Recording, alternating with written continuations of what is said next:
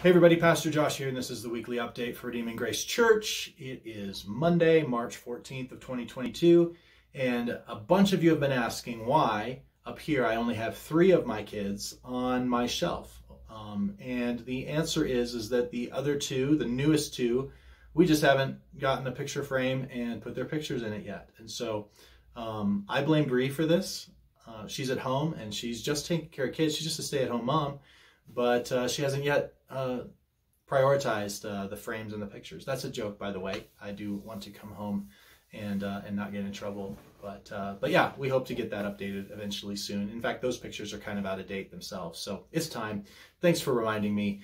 And I guess that's an indication that maybe some of you actually even watch these videos, which I sometimes wonder. Anyway, some things that are coming up is that we have our Discover RGC seminar that will be beginning at 9:15 this coming Sunday, March 20th. And this is an opportunity to get to know the church.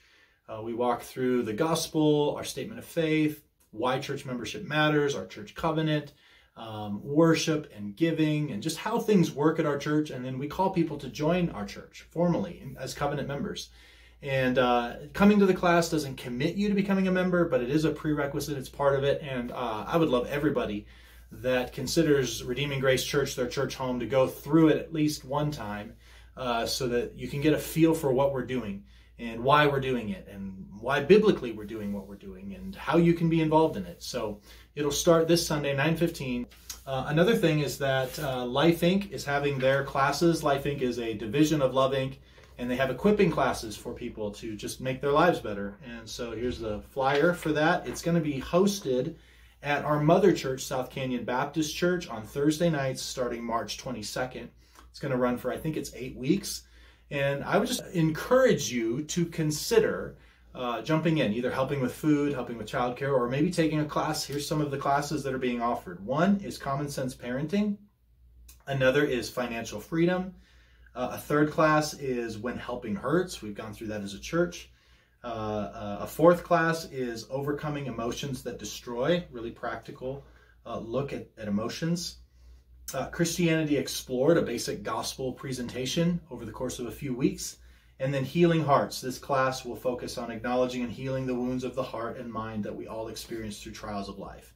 So if you'd like to participate in these classes or be involved in some way, would love for you to consider that. This is, if you've done a furniture delivery, some of those people have earned furniture by taking a class. And so it's our neighbors. It's the people that we live among that we would love to have come to our church that are coming to these classes. And the goal is to equip them, provide them with a meal for their family, equip them in some sort of life skill, and then also to do so while connecting with other Christians. And I would love for us to be some of the Christians they connect with. So one reason why I'm promoting this is our mother church is hosting it, and we'd love to partner with them. Number 2, we have a close partnership with Love Inc., and I would love for us to build relationships. They're kind of gathering the fish, using a fishing metaphor. They're kind of gathering the fish for us, and we can easily just come and build relationships and invite people to our church, the very people that live in our neighborhoods. And then number 3, our own Scott Martin, who is moving here to actually lead this program at Love Inc. So he's going to be in charge of this, and I would love for our church to already, by the time he gets here, be partnering with this ministry and helping see his ministry there as an extension of our ministry of the church, and that we as fellow members of the church are with him and are wanting to support him and make his job better and easier. And another thing is that we're going to be baptizing on Easter Sunday. So if you've not yet been baptized, then I would love to have that conversation with you. If you have questions, I'd love to answer those questions. I've got some great materials that you can work through on your own.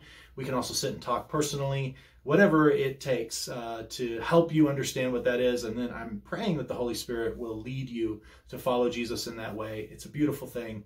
We're going to be baptizing someone anyway on that day. So to have multiple baptisms on Easter Sunday would be glorious. I would love that, and would encourage you to consider it. We have a neighborhood breakfast on April 2nd in the Minaloosahan Senior Center. Let Bob or myself know if you could help out either in the kitchen doing tasks and cooking and cleaning, or if you want to come and just be social around the tables. That's typically what I do.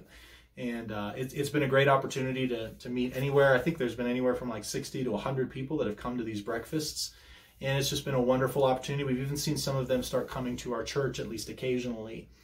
So I would encourage you to consider jumping in on this quarterly neighborhood breakfast and the opportunity that it is to meet some of our neighbors and build relationships, share the gospel, pray, invite people into our fellowship. So with that, I promised some of you that I would answer a couple of sensitive questions about Genesis chapter 38 and 39. Particularly the Onan story raises two big questions that I want to address right now. So while I gave a parental warning last week about the sermon itself, and some of you experienced the sermon yesterday, hopefully it wasn't too controversial or too scandalous. But I do want to warn you that in this video, I am going to talk about that for just a few minutes. And so if you're watching this with kids or publicly, it's about to get weird perhaps. But I do want to address a couple of questions. I promised that. And so let's just go right at the awkward questions in 5, 4, 3, 2, 1. So the Onan story, just to refresh your memory, Tamar is given to Ur gets put to death for being wicked. And now Judah, Ur and Onan's father, commands his son Onan to take Tamar as a wife and bear sons for his older brother to carry on his life. It's called levirate marriage. It was just an ancient way of preserving the family line. It seems weird to us that a brother would conceive children with his brother's widow. But you're talking life and death. You're talking family lineage, and there's not medical things. There's not social safety nets. You have to have a mechanism for doing that, and that was one way to honor the family, was that your brother's widow who doesn't have children can, in a sense, receive her husband's genetic material, so to speak, from a brother, so that the family line can continue. Well, what happens is that Onan's commanded to do this. It's clear this is what he should do to honor his brother, to honor his brother's widow, to honor the family line, and ultimately to honor God. So this is something that is a good thing, that Onan is supposed to take Tamar and conceive children with her. And what it tells us in the story is that Onan does take Tamar and has sex with her, and then spills his semen on the ground, is what it says. So in a sense, he is not allowing her to conceive, and therefore he does what is wicked in the sight of God, and God puts him to death as well. So a couple of questions this raises. The first one's pretty easy. The second one is more complicated. The first question is this: does God put Onan to death for masturbation? A couple hundred years ago, in order to combat the concerns about masturbation, Christians would point to the Onan story and say spilling your seed is an abomination before God, and that's why God put him to death. It was so often referenced that actually the act of masturbation was called onanism. But that's not what's happening. I mean, you can just clearly read in the text that's not what's happening. And so actually, if you want to think biblically about that issue and that act, I think you'd be better off going to Matthew chapter 5, which is the Sermon on the Mount with Jesus. Just listen to what he says, especially in light of that particular activity. Matthew 5:27, you have heard it said, you shall not commit adultery. But I say to you that everyone who looks at a woman with lustful intent has already committed adultery with her in his heart. So Jesus is already telling us that it's not the outward acts, so to speak. It's not the spilling of the seed in and of itself. It's the lustful intent of the heart that convicts one of adultery. The act matters, and the act is bad, but also it's what's going on in the heart that also counts as sin. So the act of masturbation, if it's done in any sort of lustful intent, would therefore be considered sin. Let's go a little bit further. In verse 29, this very same flow of thought, Jesus says, if your right eye causes you to sin, tear it out and throw it away. Again, this is in the context of lust. So this would mean that pornography would clearly be sin. If there is a lustful intent to the looking, your eye is being used for lustful intent of the heart, then if your right hand causes you to sin, your right eye causes you to sin, tear it out and throw it away, for it is better that you lose one of your members than your whole body be thrown into hell. So it's a sin deserving of hell, and you'd be better off dealing with the source of sin than being under the judgment of that sin. Verse 30, and if your right hand causes you to sin, cut it off and throw it away, for it is better that you lose one of your members than your whole body go into hell. So the Onan story is really not the place to address the masturbation issue. The scripture never directly anywhere speaks positively or negatively about that act specifically. But I do think that you have principles that Jesus himself lays out in Matthew chapter 5 that would help you understand where that fits in kind of the matrix of what is sin and what not sin. So I'll leave that with you. Here's the trickier question. And you're going to watch me stumble through this because it's challenging to try to figure out and discern what the right answer is. Is the Onan story tell us anything about birth control?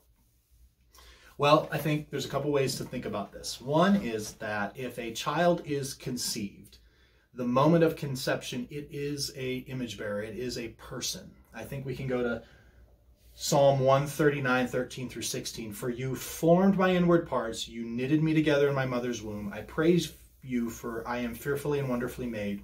Wonderful are your works. My soul knows it very well. My frame was not hidden from you when I was being made in secret, intricately woven in the depths of the earth. Your eyes saw my unformed substance. In your book were written, every one of them, the days that were formed for me, when as yet there was none of them. So I think it's very clear there that David is speaking of himself as a person even while being unformed. So the moment that sperm and egg come together and create a life, conception happens, you have an image bearer. And so any prevention or destruction of that embryo would be murder. So in that sense, controlling or preventing the growth and life and birth of that concepted child, if that's a way to say it, would be sin. Clearly, that would be guilty of murder. And so Christians can clearly, with great moral clarity and I think plenty of Bible verses, argue that the moment that conception happens, that is now a protected life, and any destruction or prevention of that life's birth would clearly be sin and clearly be outside the bounds of that. The more complicated question is this: is preventing conception of children in some measure a sin? And I think the answer is maybe. I think maybe, depending on the intention and situation, because that's actually what's happening in the Onan situation, is that it's not that a child is being conceived and then destroyed. In fact, Judah almost tries to do that a little bit later in the story. But the fact that he is preventing the conception of a child. And now there's a context there of levirate marriage and what is owed. And so it's not exactly the same context as a young couple today trying to determine how many kids they have or when to have them. But I do think that it's worth asking the question as Christians, and especially the young families within our church. We live in kind of an interesting age in that we can biologically control a whole lot more than we ever could in the past. So we're having to wrestle with ethical and morality questions that are somewhat unique in human history. Obviously, the organizing and arranging the conception of a child is not new, but our ability to actually tangibly control that it causes us to think about that. And I would just encourage all of you to think and pray about that, and just not just assume that you already necessarily know the answer to that question, that you already are going, yep, we're going to have 4 kids and we're going to be done, or we're just going to have 2 kids and then we're going to be done. Going, what does God's word actually say about that? And is exercising sovereignty over when and how many image bearers come into the world, is that really under our own prerogative to just determine at our own whims? I think that's a question worth asking, and it's not one that I know that I necessarily have the exact answer on, but a passage like this does make me ask the question, and I would encourage you as couples to maybe pray through and think through that question as well. And when you're talking about the production and timing of image bearers of God who will spend eternity forever, I think we handle that maybe a bit more flippantly than we ought in our culture, even Christian culture. And I would just encourage you to think about it, pray about it, search the scriptures, and see what does most honor God. And maybe it's a little different than what I think my dream family and dream timing.